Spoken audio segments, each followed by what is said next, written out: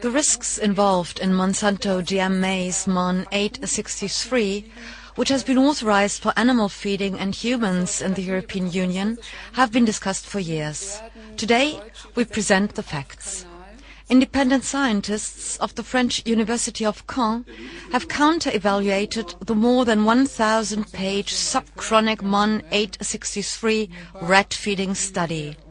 The feeding test has been made public after Greenpeace went to court in 2005. As research director Professor Gilles-Eric Seralini and Dr. Christophe Tin, Greenpeace genetic engineering expert, will explain, the GM maize made the test rats ill. For the first time ever, we are able to prove that a genetically modified plant constitutes a health risk. Whether MON863 should be authorized furthermore must be rediscussed now in the light of these results. Professor Gilles-Eric Seralini of the French research group CRIIGEN said in Berlin that the GM maize cannot be considered safe. The studies made for market authorization so far are not sufficient. So it's a new era that we try to open today with CRIIGEN, which is an era of counter-evaluation of all the data that have been put together on GMO health. So the female rats that have eaten this GMO show signs of toxicity in the liver and in the kidney, and the males too.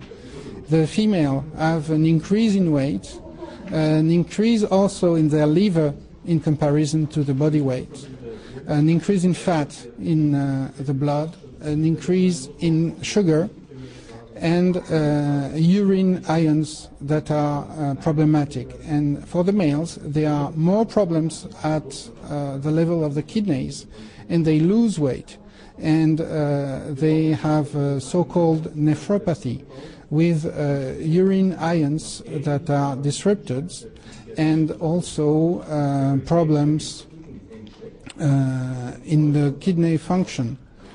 So in total we can say that liver and kidney are rich like if there was an intoxication, but we cannot say that because the tests have to be prolongated and to be renewed in order to be absolutely sure.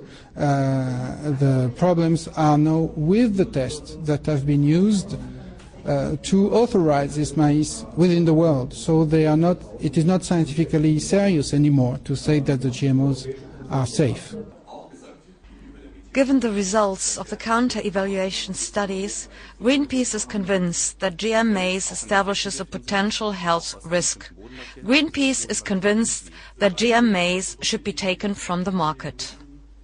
We have shown that the current risk assessment, safety checks for genetically engineered plants are not sufficient.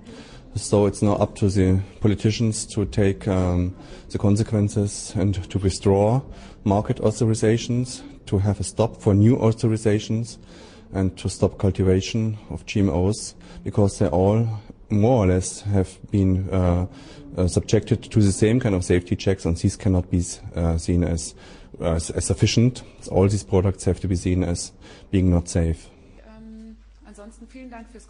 The results published today must finally trigger a serious debate about the risks of GMOs.